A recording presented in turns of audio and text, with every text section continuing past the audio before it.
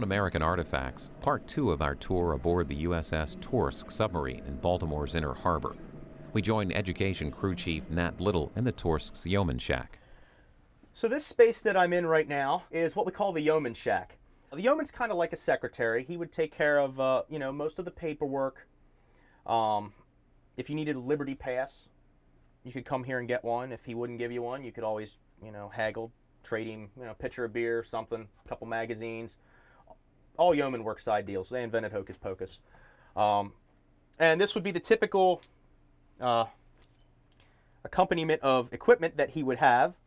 All of his rubber stamps, a typewriter to type up official-looking documents, all of the ship's ledgers, logs, crew manifests. Your world gets smaller the more you bring.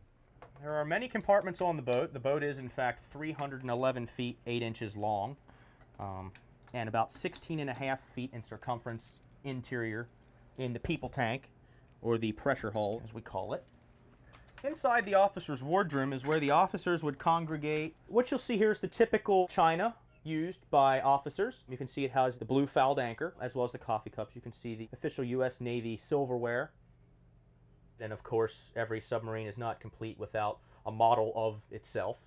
So, this was the officer's living room. For more information about the USS Torsk and the rest of the fleet of historic ships in Baltimore, visit their website, historicships.org. American History TV's American Artifacts airs every Sunday at 8 a.m. and 7 p.m. Eastern on C-SPAN 3.